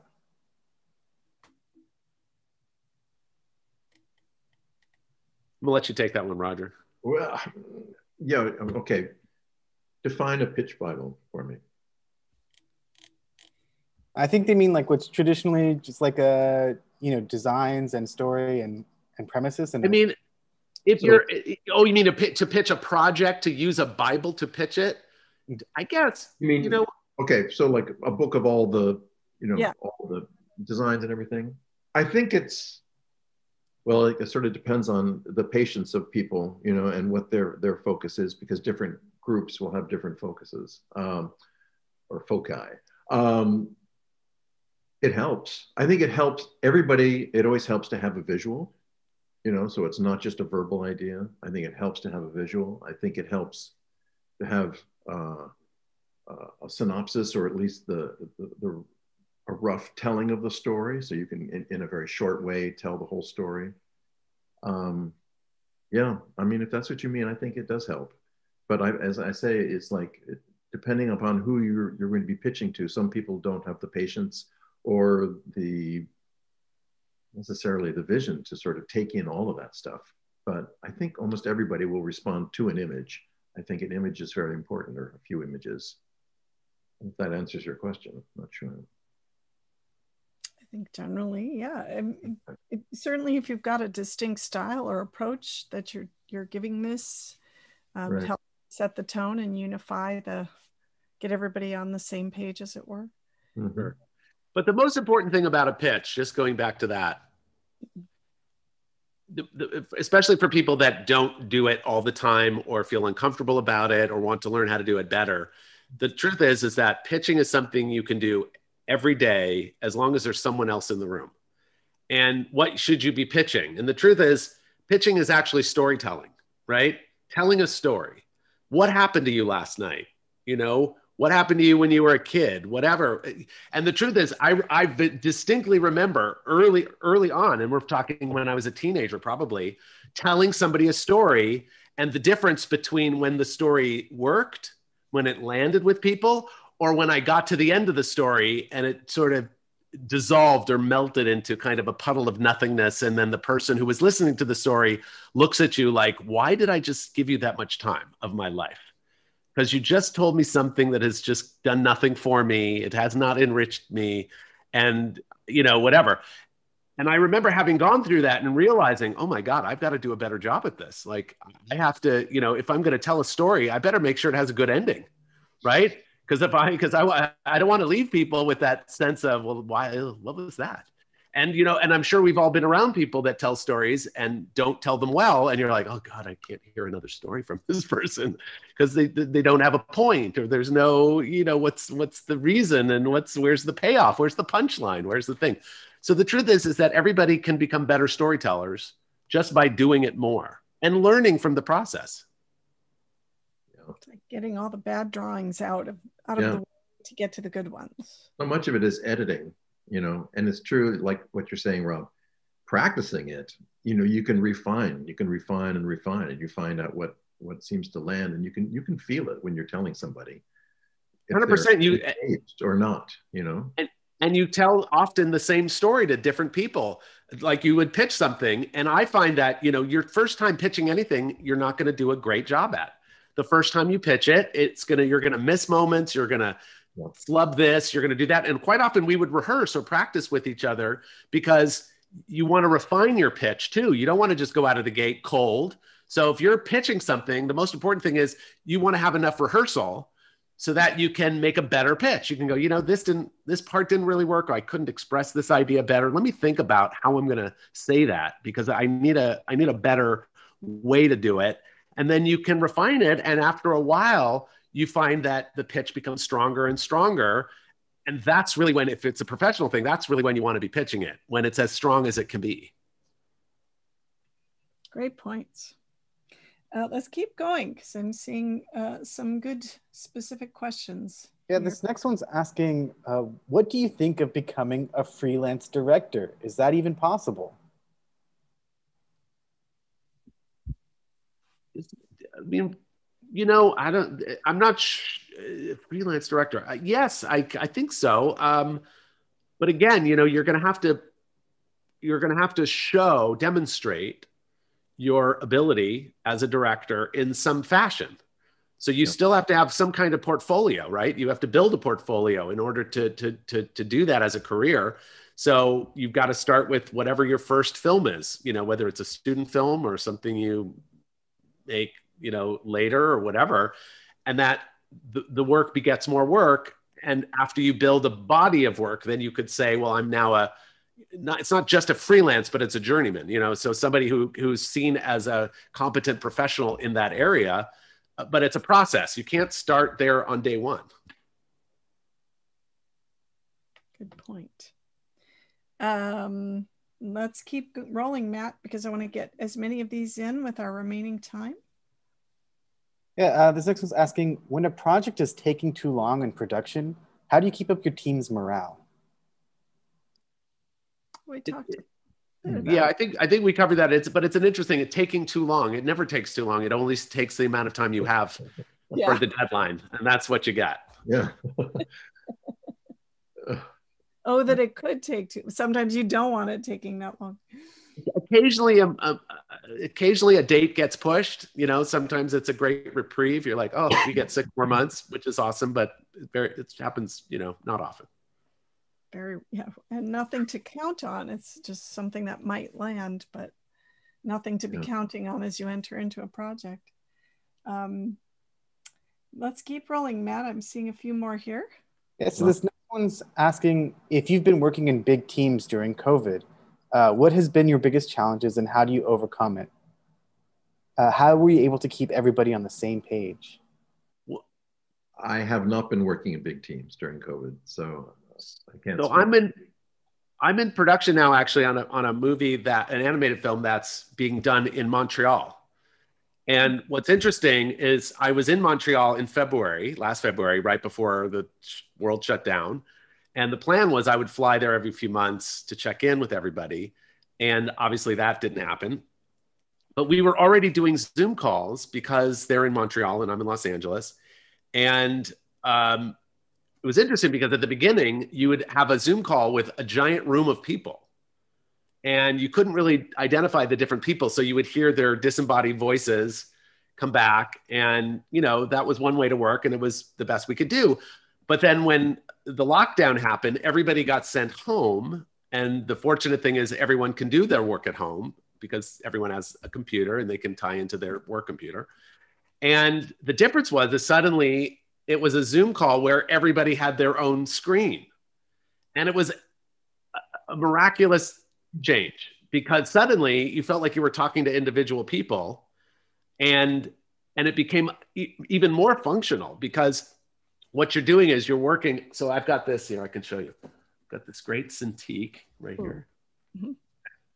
So you can have a meeting where you're looking at animation or layout or whatever on the Cintiq, and while everyone is there, you can draw right on this. I mean, I'm sure everybody knows this, but I mean, for me, I've never really had to do it this way before, and it works really well. You're talking to people, you're drawing over what they're seeing, and what's great is that it turns out animators have a common language.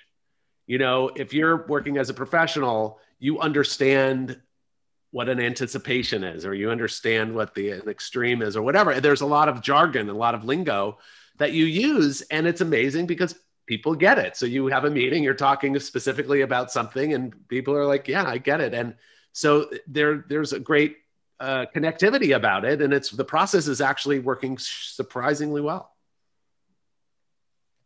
One of the many pluses about this industry during this time is that adaptability to the pipeline and keeping things going, which is pretty amazing. Although I know a lot of people are anxious to get back into a communal creative side. Do you feel there's anything missing? Is the communication still there effectively? We were talking earlier about being in the room for a pitch and being able to read the room. Do you find any shortfalls working via Zoom? Not from my perspective. I mean, I'd have to throw that question back to the crew, and it's a good question. I'd be curious to hear what they had to say. But I think that when you're working on a project, the most important thing is communication. The most critical thing that people need to understand, what's going on and what you're talking about. And as a director, your job is to express your idea, thought, opinion, whatever it is, in a way that the crew understands it and can go take action. And the crew feels very, I think, grateful or good if they understand what's being asked of them, right? If they get it, if the communication is good for them. I remember actually working with Eric Larson, who was one of the great 9 Old Men, who was a trainer at Disney when I started, a mentor. And he actually said his advice to the young animators was, don't leave the director's office until you're sure you understand what they're asking you. Because when you leave, your job is to go execute. And if you missed the idea, if you didn't really get it, obviously that's a huge problem. So if the process is functional and people understand what's being asked of them, then they can do their work productively and feel good about it. Mm-hmm.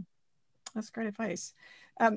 Roger, any mentors or advice along those lines that you've received that have guided you in terms of your directing?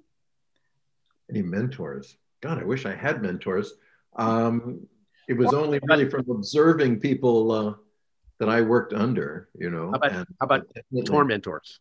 Yeah. Tormentors, yes, that's what it was. No, it's interesting. You learn positive things and negative things from working under people. Definitely. Which there's importance in learning the negatives and what not to do. It's true. I mean, working under great sets of directors, like Ron and John, I always really appreciated how thorough they were, and they weren't rash. Sometimes you'd have to sit there while they were stroking their beard thinking about things, but I really appreciated that when they made a comment, it wasn't just off the cuff. They had given it some thought. And I really appreciated that. That was sort of a lesson to, again, what Rob was talking about, being clear, that's what helps any production, helps anybody. Although I must say, I find a little something missing working over, Zoom and everything, which I did a lot on The Prophet. I was working with people all over the world, and it was, I still feel there's a certain element a little bit missing through just the video thing. It is really lovely, and thank God we have it during this time. But yeah, I get a little extra something when I'm in a room with somebody. I have to say that isn't quite there on Zoom, but it's as close as you can get. Yeah. Yeah. Again, I think a certain amount of directing that I also learned is like, being a cheerleader and keeping people's spirits up, working on projects that weren't going well, and you'd come out of a meeting and it was, you felt like you were bashed to the ground, it was important not to communicate that to everybody else, because if you, all right, as an individual or a few individuals in that meeting, you had to process that. It really would do no good to dump it out on everybody else, because then the whole ship is like going down, So that was one thing also I learned, it's, also just through experience, was sometimes you have to eat some of that stuff, and put it behind you and keep everybody else's spirits up so that things can move forward, So it's always good to try to find things positive to say to people. And, you have to be transparent and you have to tell them what notes were and everything like that, but not, toss gloom on them. And I think that's the worst thing you can do. Honestly, you've got to keep people's spirits up. That is huge. And, everybody, it's very easy when you're sitting and working alone and you have somebody to talk to, to grouse about things. And, that kind of thing can just grind down the energy on a project. What else? I'm trying to think of who other people I worked under who impressed me in those ways, taught me. Work on The Prophet, working with such a wide range of artists. Mm-hmm. And talk a little bit about juggling that and at a distance. Yeah, I mean, that was interesting too, because a lot of these artists were animators who did not work as a team. They were definitely individuals, like Nina Paley puts out her own films. She does the whole thing herself. Bill Plimpton, sometimes he has a little bit of help, but mainly his ideas. So a lot of these people were really strong individuals and also not used to doing something that was also going to support a larger idea, because I was doing this whole over story and that it had its dramatic line, and all these poems that they were animating and illustrating had to support also the storyline as well as be their own personal expression of that thing. So that was interesting. And it was interesting working with different personalities. Some took a little more talking about things. And well, did it require, working with these artisanal artists, what more did you have to bring to the process to get their work in line with what your vision was? Well, I mean, again, it was trying to balance the individual's creativity and their vision with also that it's also had to serve a larger story. So I always tried to, at least if I had to deliver news of, your idea here really isn't supporting the story, and sort of tell them why, and, just to be as clear as possible and be as understanding as possible. I think there were really only two artists that I basically had to ask them to, no, let's start over, because they just weren't, some of them weren't even supporting the poem that they were doing, No, and again, that's, people, artists are so individual, and it's a crazy balancing act when you want to, the whole idea is you want to have these people there. The reason you have these people is because of their unique vision. You don't want to step on that. And at the same time, trying to serve this other thing. I guess the thing is just trying to be sympathetic and really clear. Yeah. And again, to your point, Rob, about that, clarity is so vital. And I think that's another skill, if you want to jump in on this, about as a director to be able to have an understanding of what you're asking of each person in their role and being very clear about helping them get there. Sure. Guiding, a little bit of well, one of the things that I remember Eric Larson used to say all the time was that you're trying to make a positive statement. And I don't think he meant that necessarily in the way you might think he did. We often talk about positive statements as like sort of being, whatever. But what he actually meant was you're trying to do something that is clear and that reads. That's something that is not hidden or not confused or not complicated, but it makes a positive statement. So when you would do animation and you would show it to him, he would talk about the character needs to make a positive statement in this movement. And so, that I think that's that, again, you're trying to put form to an idea, right? You're trying to distill something that has meaning, but then you're trying to actually make it into an image, and the image needs to kind of carry that. And as I'm sure we've all seen in students' works or our own works when we were young, when we were just starting out, and, it was difficult to draw something with clarity. It was difficult to make it very simple or bold, or, it would be overcomplicated or noodly, or, there are all these things that it kind of tends to be at the beginning, because you haven't learned enough to say what is essential and what is not essential. How do you make this really a simple statement? Simplicity is actually very key to all of this, because when it's simplicity is extremely deceptive in that it's sometimes the most difficult thing to achieve. And I know Fred Astaire used to talk about that he would work so incredibly hard to make it look easy. Yeah. And that's kind of, I think, what we're all doing. Getting to the truth of all that is there. Yes. I see we've got just a couple more minutes, and Matt, I want to ensure that we get to some of these key questions. So if you would take us out with a couple more questions that we can fit in. Yeah, this next question is asking for if you have any advice for a path to become a more efficient writer. Efficient. Efficient. Not a bit. It's funny because writing doesn't seem to be an efficient vocation at all. I mean, you, you have to throw so much stuff out. That's part of the efficiency. The classic thing about screenplay writing is that it's not writing, it's rewriting. And that's really the truth. is that you know, you write, the first thing that you do, like any art, you know, you have to kind of, we say throw, you know, got to throw up on the page, right? You got to throw up something, right? You got to get it out, put it there, and then step back and look at what you've done, and then make some decisions about it, and then start to refine it and give it shape and form and all that. Because the creative process is usually very messy, right?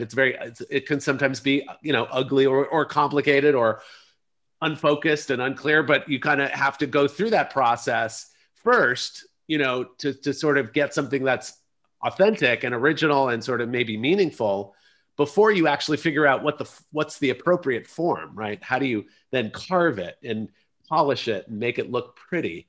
You know, it has to start out, you know, with something that's a little bit more like a baby being born. So a little messy.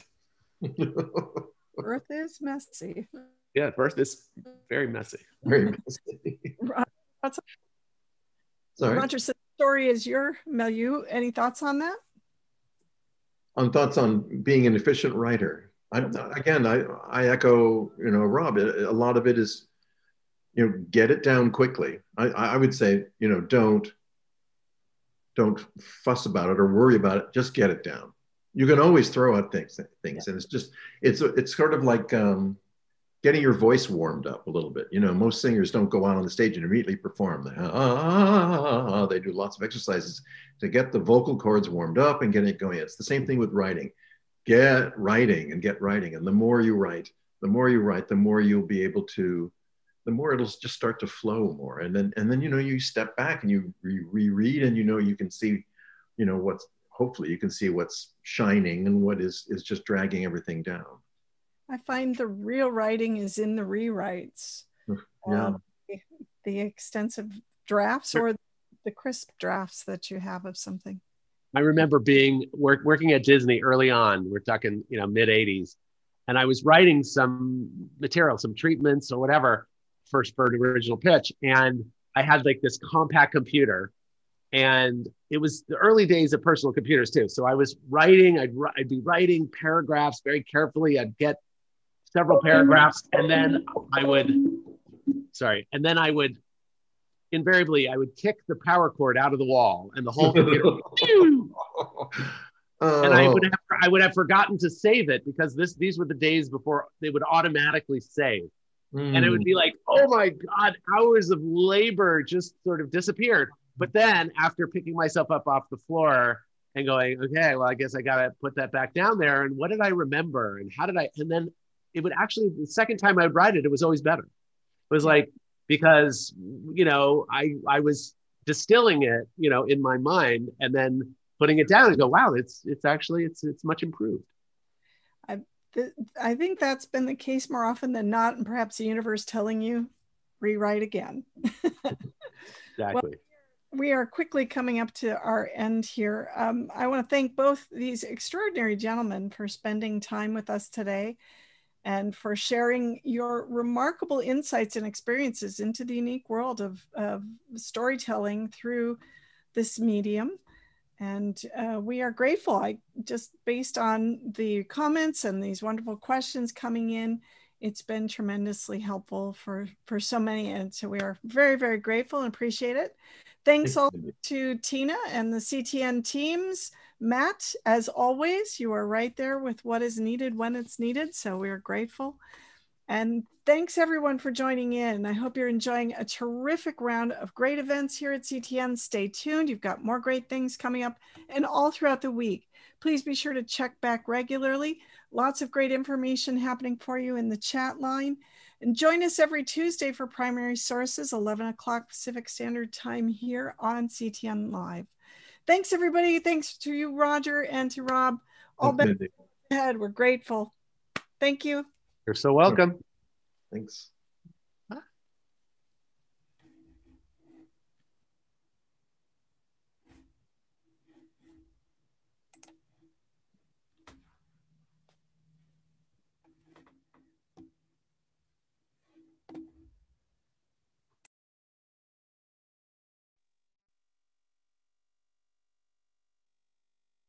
Hello, everyone. My name is Taliesin. And I'm Evitel. And welcome to the Directing at Blizzard panel with our panel of directors from Blizzard. Our esteemed guests. Should we do introductions very quickly and go around?